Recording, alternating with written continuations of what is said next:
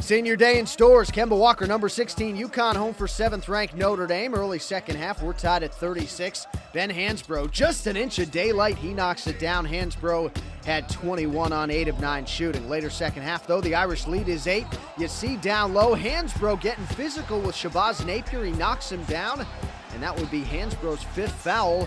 Early exit for him with 8:24 to go. Pick it up later in the second half. The Huskies within 5. Kemba Walker on the drive for 2. He had a game-high 34, and we've got a one-score ball game. A few minutes later now, UConn down 1 and doing it here with defense. Carlton Scott with the turnover, and that's Napier going the other way for 2. The Huskies had the lead, 61-60. Later second half now. UConn has a 3-point edge. It's Walker on the drive, and a nice little mid-range jumper goes. UConn extends the lead to 5 at that point, but 2:17 to go. The Irish tied now at 65. Tim Abromaitis gets it. The drive for 2 there. The Irish regains the lead, 67-65. Under 10 seconds to go now. UConn down by 3. They need a 3, but they don't get a shot off there. The turnover leads to a foul on Tyrone Nash, and that'll do it. Notre Dame survives 70-67.